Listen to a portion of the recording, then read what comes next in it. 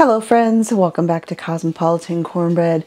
So most of you know that every month I do some grocery shopping through a company called Azure Standard or Azure Standard, however you say it. I've heard it both ways, so I'm not really 100% positive which one is correct. But one of the things I love about Azure Standard is when you go to the grocery pickup, you get to see what other people have purchased, and it gives you an idea of some of the things that they carry. I mean, they have so many things that it's hard to fathom just how much they carry. And every month when I go to the pickup, I see something that I had no idea that they had. And there's dogs eating in the living room with their stainless steel bowls, so just ignore the noise. But every month I will see somebody stocking up on something and it's like, oh, I didn't know they had that. And so that's one of the things I love about doing the grocery pickup. And so because of that, I thought I would go ahead and share with you what I purchased this month. But just seeing what I purchased might give you ideas if you take advantage of Azure Standard, and have a drop-off somewhere in your area.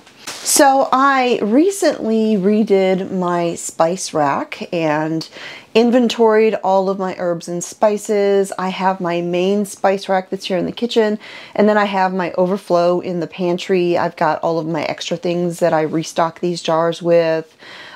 Spices that I maybe don't use as often. They don't take up real estate in the kitchen. They stay in the pantry. But when I went through them all, I realized that there were quite a few things that I really needed to restock up on. And so that was one of the things that I did this month. I bought quite a few spices and herbs. For instance, I got this great big bag of basil because I do use a lot of basil, and so I went ahead and got a bigger bag of that. I picked up a bottle of smoked paprika. I use a lot of paprika, regular paprika, hot paprika, smoked paprika. As a matter of fact, I grew paprika peppers in my last big garden that I did. And maybe I'll grow some this year. We'll just have to wait and see. So the next one I got was chili powder, medium heat. I don't generally do too spicy. Mr. Smith likes to add hot sauce to almost everything he eats, so we're covered in the heat department. But chili powder is something I go through quite a bit, and so I got a 1-pound bag of the chili powder. The basil was also a pound.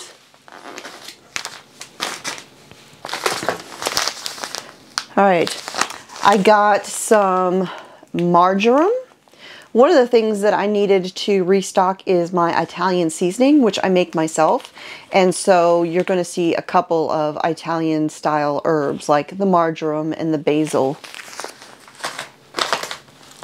And some rubbed sage. It's been a long time since I've had to actually buy sage because I had sage plants in my garden in Alabama. And there it's pretty much a year-round plant. The winters didn't kill it. And so I always had fresh sage, fresh oregano, and fresh thyme year-round there in Alabama. So I'm hoping that this year I can begin establishing my herb garden. The stone beds that were already here existing, that's generally what I want to do there, is have all of my herbs up here. And then in the lower area where I'm going to start building all of the raised beds, have that be the gardens, you know, the tomatoes, the peppers, and all of that. All right.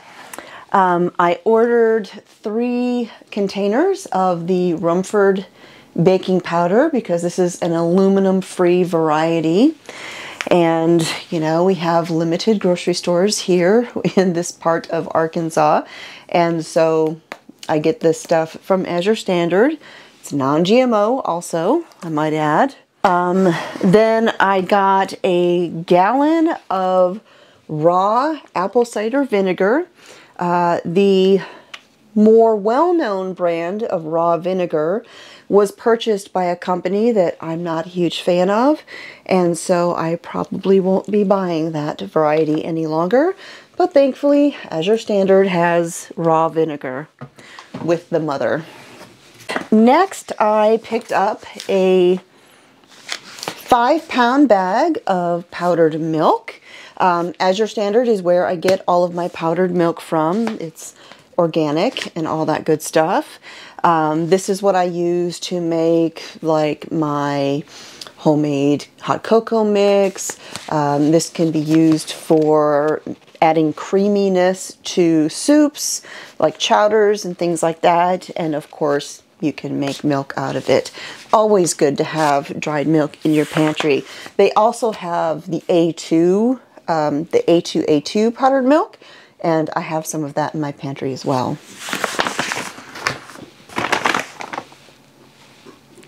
All right, next I picked up 4 bags of dry beans. I have the black turtle beans. I have pinto beans, kidney beans, and white beans. And the reason I bought all of those beans is because it is time to do some canning. I do not have any beans on my pantry shelf that are not from a grocery store. I've actually been depleting a lot of my beans that were in there, and so I decided that with it still being winter, it's still being prime canning season and prime filling the pantry season, that beans are going to be on my list of things to can here in the coming weeks. All right, so then I have some big bags down here on the floor. I got a great big bag of the Redmond sea salt, which is my favorite salt. I have been using it for years. I use it for pretty much everything, and I always have this in the pantry, usually quite a bit of it, because I don't ever want to run out. Next, I bought a big bag of some rice. I actually had, I think, 2 buckets of rice in my pantry, 2 of the great big buckets. But not too long ago, I was making something, and the bucket of rice that I was currently using was sitting here in the kitchen when Little Miss Willow started playing in the rice. And of course, that rice is no longer exactly clean anymore. But you know, she was having so much fun. I just couldn't bring myself to making her stop. And so that bucket of rice has been set aside, and it now says Willow's rice. And she likes to play with it. She takes the measuring cups and she'll scoop it and pour it and just have a good old time with it. And so I needed to replace that rice, and so thus the great big bag of rice from Azure Standard. And then finally I got a big bag of rolled oats. I've been eating a lot more oats lately, and again, wanting a source of organic oats, this was the best way for me to get it. And then the final thing that I purchased was for canning as well, and that was 50 pounds of potatoes.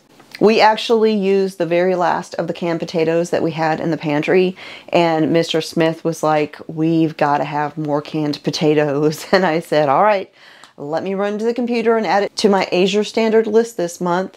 And so that is what we did. Mr. Smith loves canned potatoes. I love having canned potatoes in the pantry. A lot of times people ask, why in the world do you can potatoes? But look, you cannot find an easier way to have potatoes on the ready. I have a hard time keeping potatoes fresh in the pantry. My potatoes seem to always grow eyes and start getting soft right away. And so by canning them, I know I've got good edible potatoes ready to go anytime I need them. They make for super quick mashed potatoes. You can drain them, do fried potatoes. You can have a super quick potato salad, and you don't have to spend the time peeling and dicing and boiling the potatoes. You just drain the jar, put them in the mixing bowl, add the other things, and ta-da! Practically instant potato salad. And so that's another one of the things that I will be doing lots of canning of here in the coming weeks, which is why when I finished doing my turkey stock, I didn't even bother putting my All-American canner away. As a matter of fact, I'll be getting down my larger one so that I can have them both going at the same time to get all of these potatoes canned, and the beans, of course. So that is my haul for this week. I didn't get any frozen goods or anything like that this month. I have been stocking up on frozen vegetables, frozen fruits, things that I can easily throw into the freeze dryer and work on my supplies for the pantry that way. But I've still got lots of things to freeze dry, and so I'm focusing this month on all of the canning things. So that is it for today. Thanks for joining me here at the Mountain Homestead. My name is Constance from Cosmopolitan Cornbread, and I will talk to y'all next time.